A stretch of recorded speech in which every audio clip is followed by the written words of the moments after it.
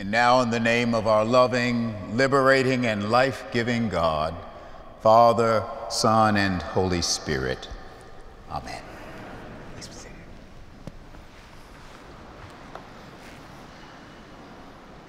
Well, good morning, National Cathedral.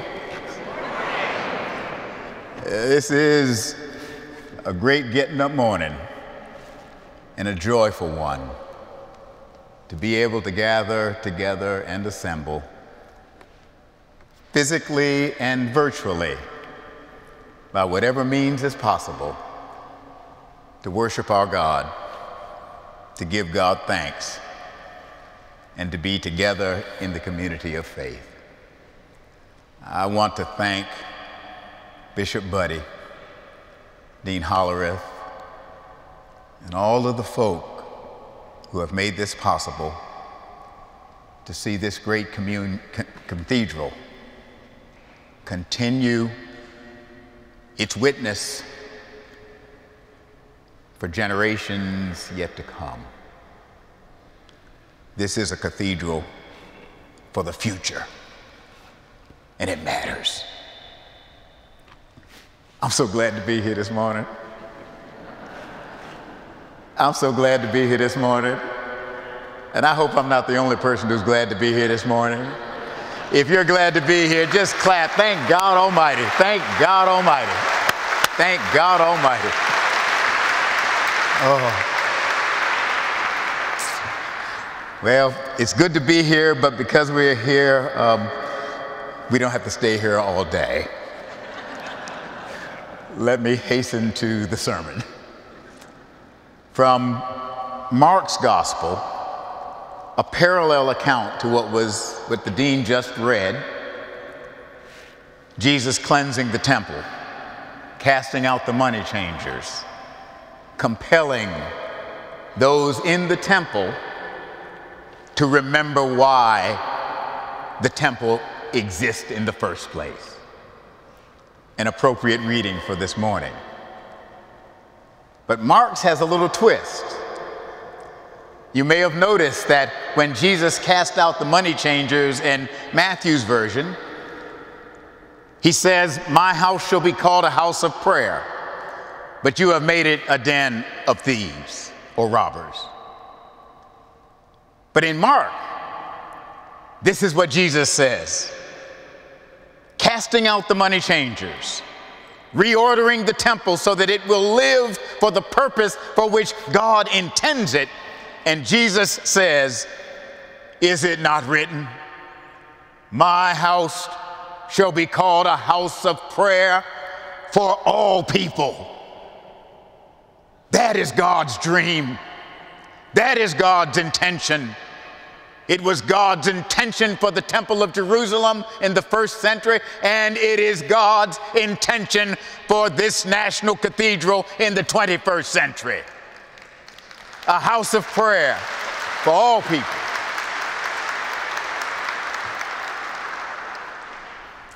Late Dr. King, in the last few years of his life, while our country was being torn asunder by profound divisions and fissions that were tearing it apart, our legacy and history of race and slavery, our history of wars and rumors of wars, our histories of inequalities and injustices, the cities of our nation burned, including this one. The streets of our nation were filled with protest. The threat of nuclear holocaust continued to loom as superpowers would square off, and people were frightened and fearful for what was coming upon the earth. Dr. King was no longer popular when he stood in this very pulpit. His poll numbers were down. And the poll numbers of nonviolence as a way of life and change, down. Violence was the order of the day. And with that sense of almost, as Walter Brueggemann might say, almost prophetic despair at the reality of the world, simultaneously filled with incredible hope for what might come upon the world, King asked over and over again and said, we will either learn to live together as brothers and sisters, or we will perish together as fools. The choice is ours: chaos or community. Can we learn to live together? Will we make the sublime choice between chaos or community? Can we learn to lay down our swords and shields down by the riverside to study war no more? Can we learn to live with our differences and the variety and the diversity that is inherent in humanity? Is, as we might ask, even in this wonderful nation that we love, is e pluribus unum possible? Or was it a pipe dream? Will we learn? Can we learn how to live together as brothers and sisters? Or, as the prophet Isaiah said, will the sheep lay down with the wolf? Or the donkey with the elephant? Y'all didn't catch that one. You with me now? Did you catch it? Did we make sure everybody got that one? Let the church say amen. All right, amen. You see where I'm going? The truth is, can we, will we, not just for ourselves, but for the sake of children, for the sake of children yet unborn, for the sake of innocent people, for the sake of the planet, will we choose chaos or community? I'm a follower of Jesus. I'm not the best one. I'm not, trust me. But in spite of myself, I'm a follower of Jesus of Nazareth because I really do believe that his way of love and life is the way of life for the world. He has shown us. He's shown us the way that is God's way, the way that as Archbishop Tutu would say, the way that God dreamed and intended when God first said, let there be anything else beside me. He has shown us, as the prophet Micah said, Bishop, what does the Lord require of you but to do justice, to love mercy, to walk humbly with your God? He has shown us. I'm a Christian. I'm a follower of Jesus because I'm telling you, Jesus has shown us the way. He has shown us the way to live by a love that can teach us the way of justice, that is not revenge. He has shown us a way of love that can show us the way of kindness, that is not saccharine. He can show us, oh, let me say it this way. He can show us how e pluribus unum, from many one, can be possible in the political sphere. And he has shown us how we can live together as brothers, sisters, siblings, as the human family of God in the global sphere. Oh, I'm into Jesus. I don't know about you. Oh, and I really believe that we can learn. We're educable. God has not given up on us. And if God has not given up on us, how dare we give up on ourselves? My house will be called a house of prayer for all people. I looked this passage up in a Jewish commentary on the New Testament. Always a good thing to do. I check in with the rabbis regularly. And this particular commentary made this comment specifically about this Markan passage, a house of prayer for all people. And I quote, "My house shall be called a house of prayer for all nations or all peoples," means that all nations, as the prophet Isaiah foretold, all nations for Jesus meant the end of exclusion. Y'all with me on that one? The end of the exclusion of Gentiles, which was everybody else in the world. It meant the end of exclusion.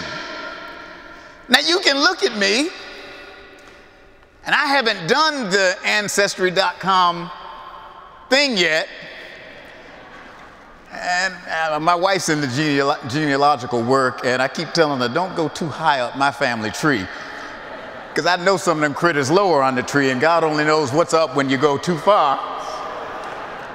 But while I don't know that I have that much Jewish in me, if any, which means I'm probably a Gentile. But it's because Jesus knew what the Hebrew prophets were saying.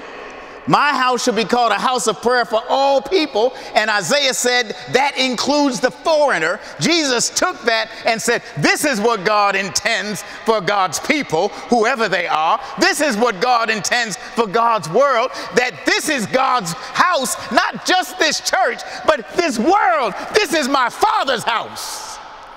And this is a house of prayer for all people. Oh.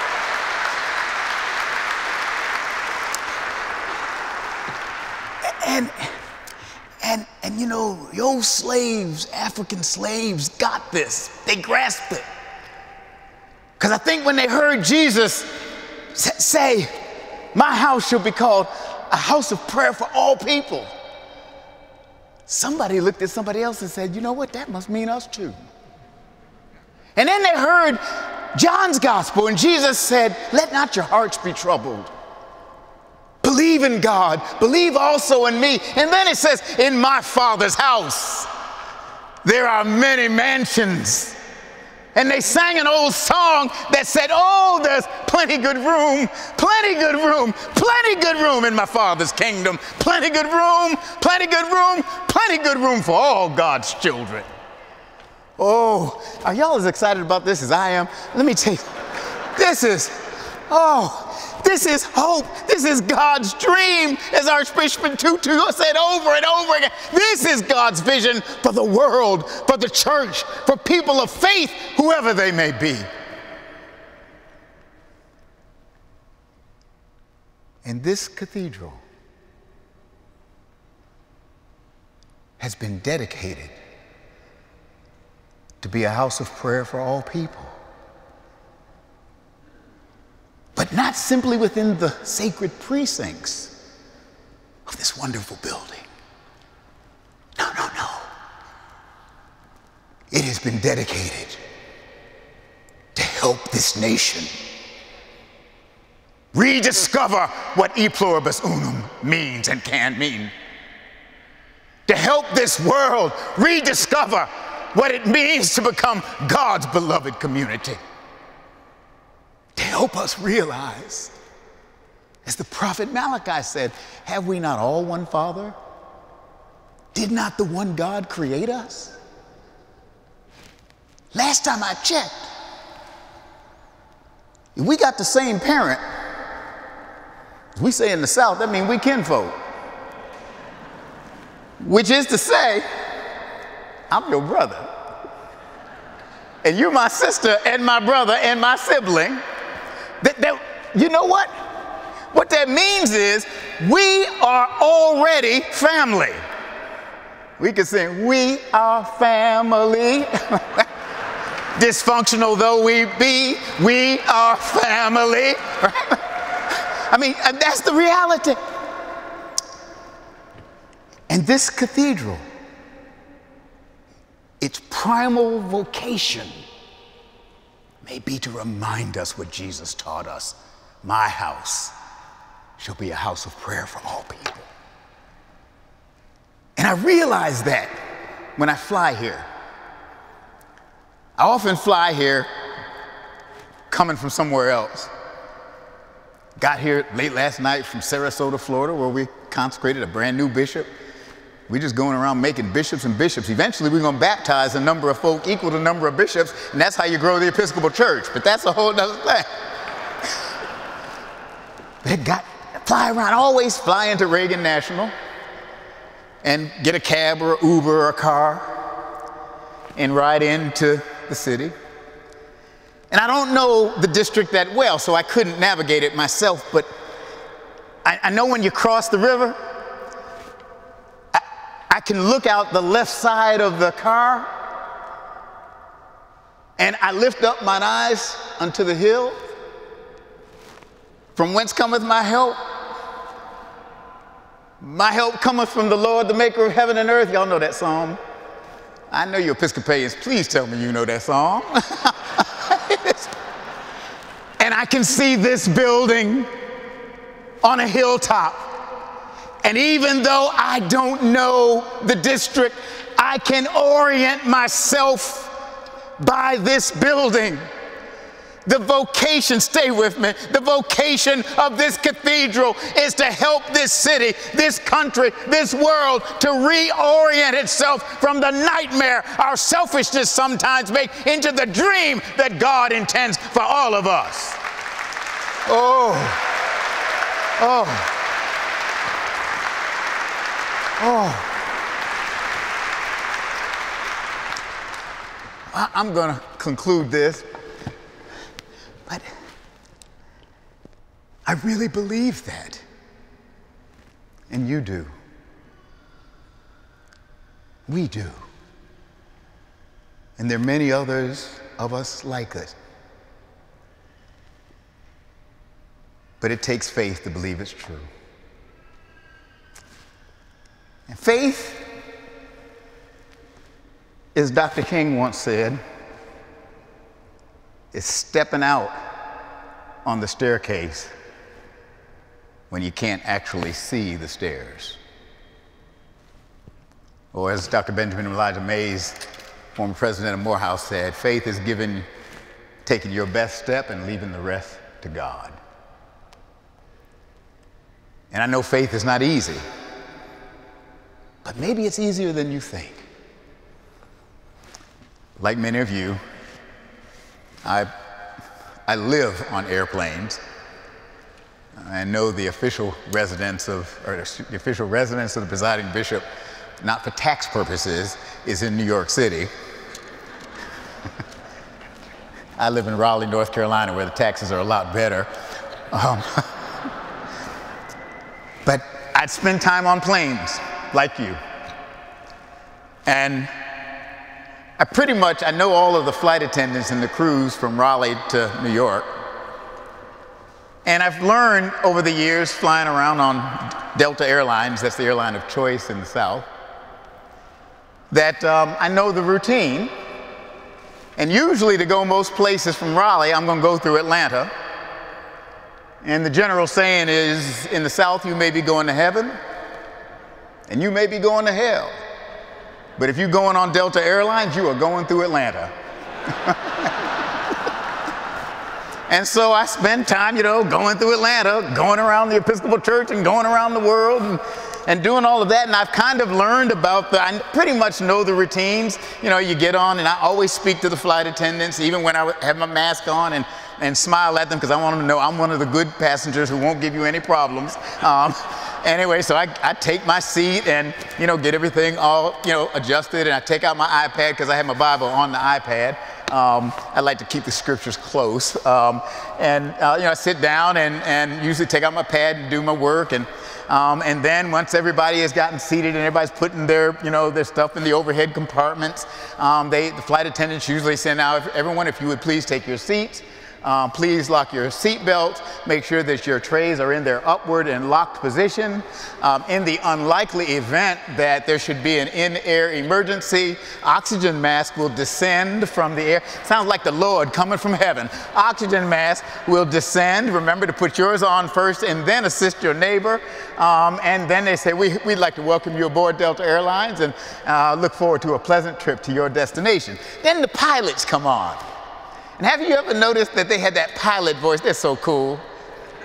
Hello, folks. We'd like to welcome you on Delta Airlines.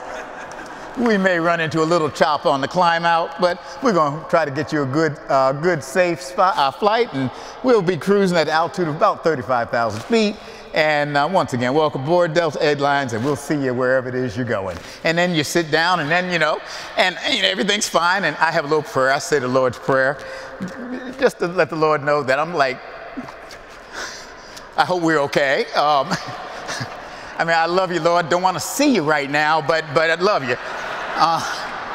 And so the plane starts, they close the cabin doors, the seatbelts are on, then the plane starts moving around and kind of taxis onto the runway, and then it slowly, and you hear the engines and all that noise that starts up, and the plane starts, and it starts making this noise, and it begins to take its run up down the runway, and then it starts to move, and it's like you can feel it moving, and it's going faster and faster, and the flaps are down in their position, and you can hear it, it's getting louder and louder, and picking up speed, and then you start taking off, and you can feel Sir Isaac Newton biting the dust. It's just going up and just keeps on going. And it's bouncing sometimes, and then sometimes you can break through the clouds eventually, and you can see the sun shining, and it's just wonderful. And there you are eventually at 35,000 feet in the air. It occurred to me, I don't know who's flying this plane. I don't know the pilot. In fact, I don't even think I saw the pilot. I don't know the mechanics who were supposed to work on it to make sure it's up to snuff. I never met them, don't know them from Adam. I haven't met them. I don't know the executives in Delta Airlines to make sure they're in compliance with all FAA regulations, because I really want to, now that's where I'm a strict constructionist. Let's get this literally right from FAA.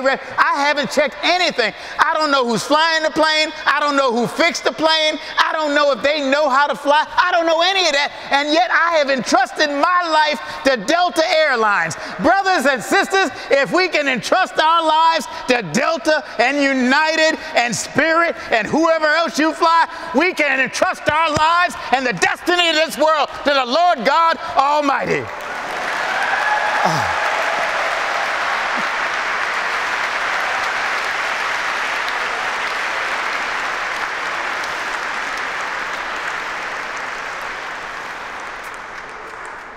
I believe there's hope because I believe in God, and I believe in the way of Jesus and his love as the way to life. And this great cathedral is a lighthouse, a signpost, a GPS marker that can help to orient us, all the children of God, to God's dream for God's house, where there's plenty good room, plenty good room, plenty good room for all God's children.